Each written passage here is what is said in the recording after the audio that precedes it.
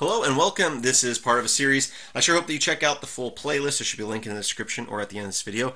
And not only this playlist, but I have hundreds of shell scripts tutorials. Just check my website, filmsbychris.com. That's Chris the K. There's a link in the description. Today we're going to be looking at the help command. A lot of you may be familiar with the man command, which is the manual command.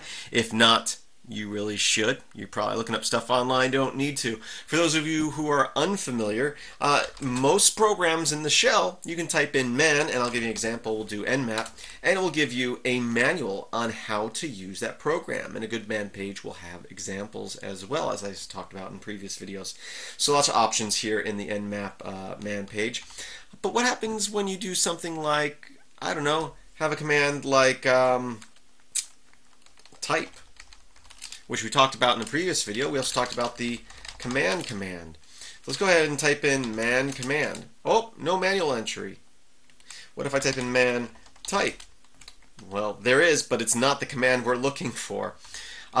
These are built-in functions into the shell, and although there might be notes on it, if you were to like man bash, if you're in a bash shell, which is a very long man page because there's lots of commands built in, and there might be some information in there on these commands since they're built-in commands, but it's a long man page, and yes, you can search through it, but there's an easier way.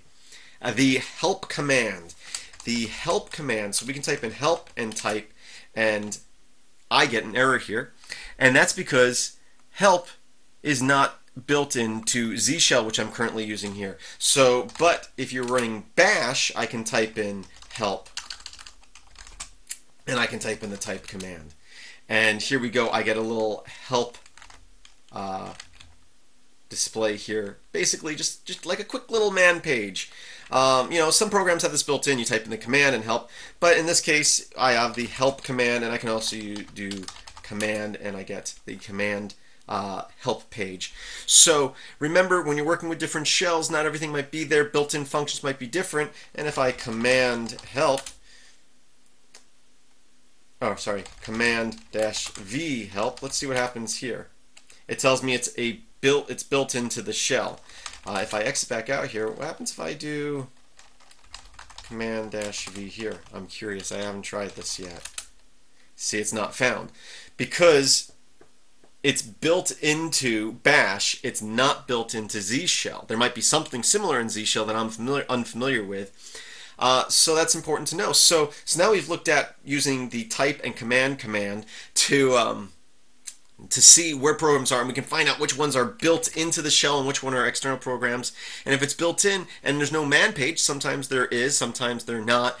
But the help command will help you, but only if it's built into your shell. So again, if you're in bash, help and the name of the command, such as command, and you'll get the help page. So that's it for this tutorial. I do hope that you're enjoying it. It was a quick one. And yeah, I love Z shell, but I also love bash. And it's a shame the help command isn't built in, but again, there might be something else I'm unaware of. If there is, let me know in the comments.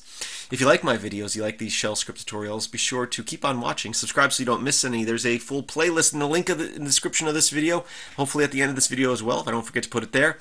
And again, I have hundreds and hundreds of shell script videos in the past. Check out my website, filmsbychris.com. That's Chris the K. There's a link in the description there. You can search through all my videos from both my channels. And also think about supporting over at patreon.com/MailX1000 or with PayPal. You can find that in the support section on my website.